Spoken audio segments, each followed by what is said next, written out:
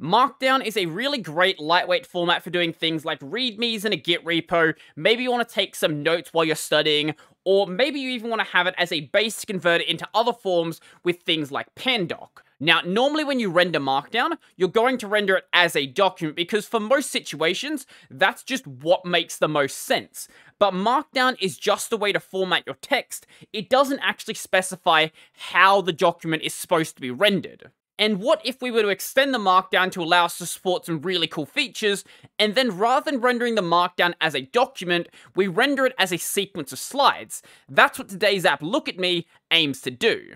This describes itself as a terminal Markdown presenter. Now, when you install this with pip, it won't actually come with all of the features, so there are a couple of things that are considered optional dependencies. So things like rendering images or rendering contents of a file won't actually be supported out of the box.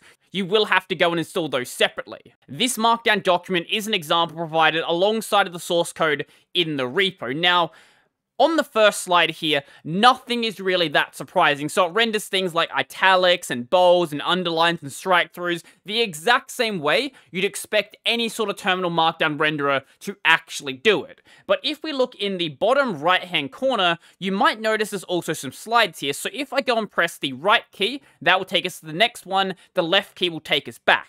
We could also press J, L, or space to go to the next slide, or H, K, or backspace to go to the previous one. Now, as you might expect from a slideshow, it's not going to be cyclic, so once you get to the last slide, going to the next one is going to end the slideshow, and if you're on the first one, trying to go to the previous one isn't going to take you to the end. Moving on to the next one, this shows how the different headers are going to be rendered. Now, once again, there's really nothing that crazy here, but you might start to notice something about the theme. This isn't something that I've gone and set myself. This is actually defined in the document for the example. So like you'd expect with any sort of slideshow application, you can go and theme it the way you want. Now currently this theme is Monokai, but there's a bunch of others you can go with as well, or you just go and make your own. The next few slides are kind of boring, but they demonstrate how general stuff is going to be rendered. So things like code blocks and quotes, rendered perfectly fine. Things like lists and numbered lists,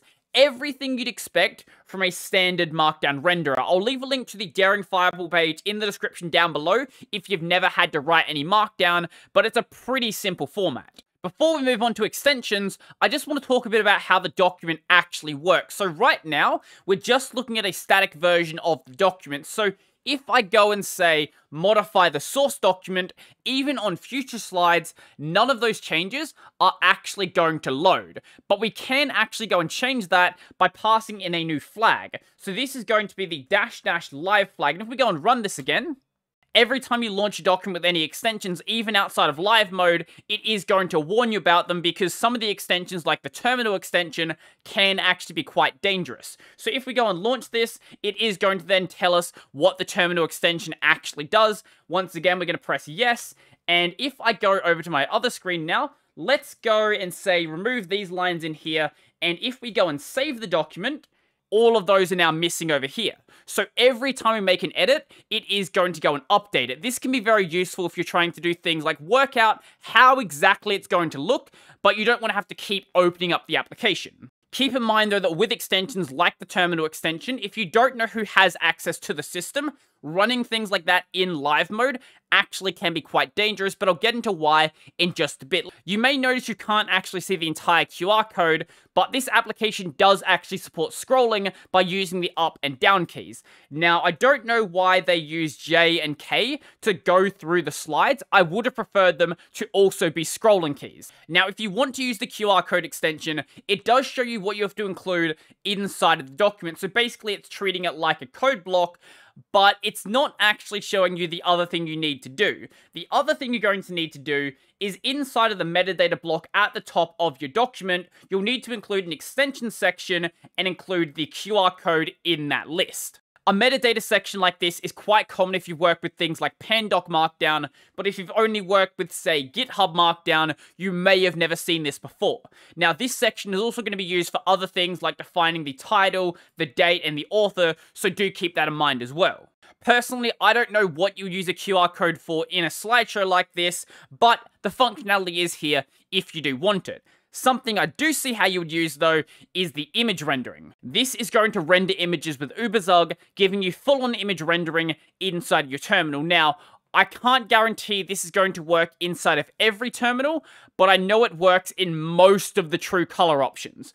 And the way this works is fairly straightforward. So once again, we will have to include the Uberzug extension inside of our extensions list. And then if you've ever embedded an image inside of a Markdown document on things like, say, GitHub, it works the exact same way. No weird extension here, just embed the image like you normally would. The last main extension is going to be terminal, which by itself isn't that dangerous, because what this lets you do is embed a terminal inside of the slideshow. So I can do things like an ls and whatever other commands I want to run. Launching things like lf and then trying to move around inside of the file manager will crash the application though, so as long as it just outputs stuff back to the screen, it should be fine.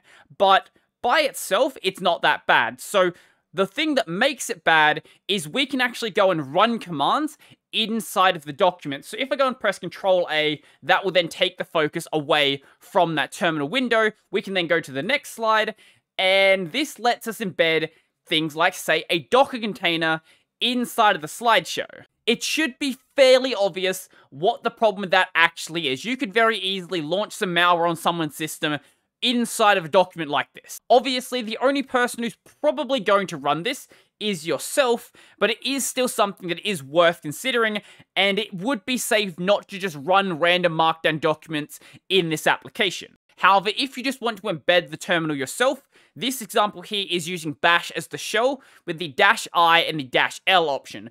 -i makes bash act as the interactive shell, and then -l makes it pretend as if it's a login shell, making it effectively work as if you've set bash as your standard shell. The options may be different, or you might not need any options whatsoever, but this should work with any shell out there.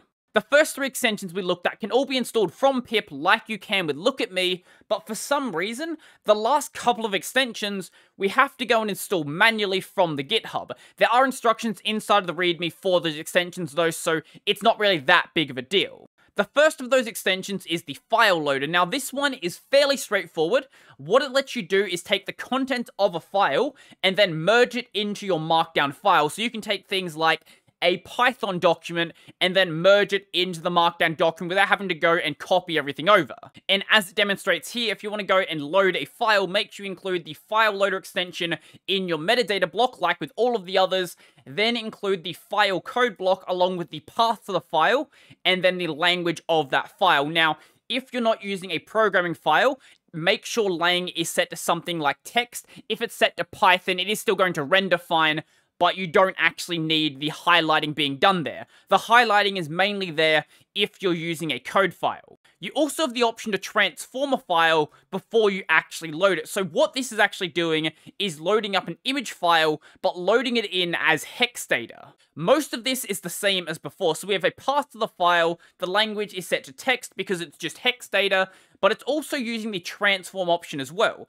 And it's actually calling a program from it called XXD. So transform will go and send that file argument to the program, and then it will try to display whatever the output of that program actually is. And then lines in here let you define what lines to actually show. So in this case, it's going from line 0 all the way up to line 5. And then lines in here let you define how many lines to actually show. So it's using the implicit setting of start to 0, but start can actually be defined to a different number, and it's including end. So what this is showing is from line 0 all the way up to line 5. Throughout the entire video, I never told you how you actually define a slide. So everything is done in this one document, and the way you define something as a slide is between these two sets of 3 dashes is going to be one slide. So this is one slide here, this is one slide here, this is one slide here, so on and so forth. In the case of the last slide, though, you don't actually need the 3 dashes at the end because it is understood to be the last slide and there's nothing else in the file. Honestly, I think this is a really cool idea. Now, I know there are plenty of other things that do this, not just with Markdown, but with other formats as well. But even so, because of that extension system that sort of encourages you to go and add new features into your slideshows, I think this actually does have a pretty good use case. That'll be everything for me, and before I go, I would like to thank my supporters. So a special thank you to Joachim, Donald, Logan, Michael, Andre, Nathan, David, Carl, Will, Brennan, Chica Bento, Jamie, Joseph, Josh, Mitchell, Peter D, Steven T, Through, Tony Tushar, and all of my $2 supporters. If you'd like to go and support, we'll the links down below to my Patreon, subscribe, star, Libra, all that sort of stuff. I've got my podcast, Tech Over Tea, available basically anywhere. I've got a gaming channel called Brodie Robertson Plays, where I live stream twice a week, and this channel is available over on Odyssey. So I think that's everything for me, and I'm out.